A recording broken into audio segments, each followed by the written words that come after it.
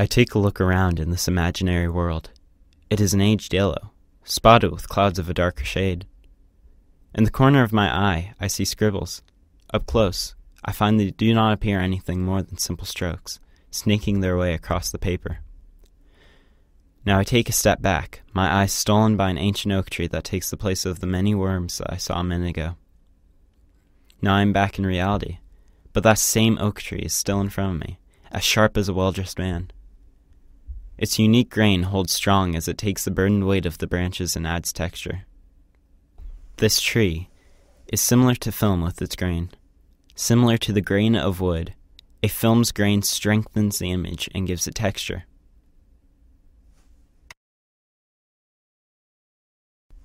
Click! The shutter is released as I depress the button. This is a moment, a piece of history entrapped in a single frame, of a single roll of film. Film? Who uses film anymore? These are questions I ask myself as I walk to my next subject. The focus of my imagination this time is pointed towards a small cluster of flowers. Vibrant and beautiful, they are deep fuchsia with thick veins running through the stem of each petal. With every vein, a maze of little lines diffuse through the flower, making an intricate circuit that captivates me. Click! I've shot another photo, pointing the lens dead center at the small cluster of gems.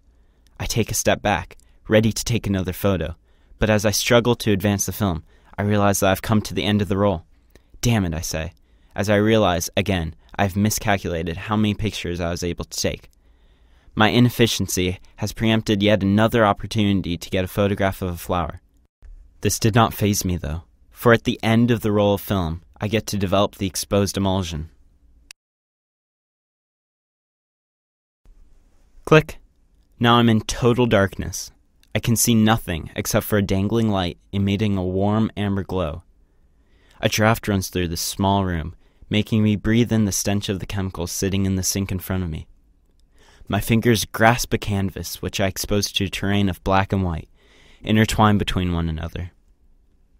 A poison has birthed beauty, and these dancing stars on a white sky float to the top.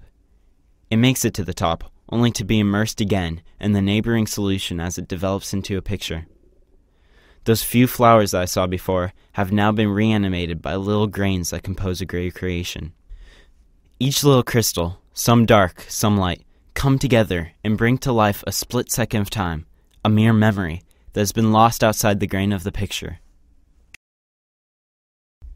Many people that I've met believe that these little clusters of kernels take away from an image, but I disagree with them.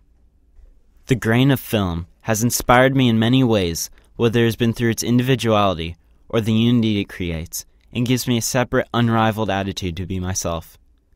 For this, I believe that a film's grain is beautiful, and something that should be appreciated instead of dismissed as destructive.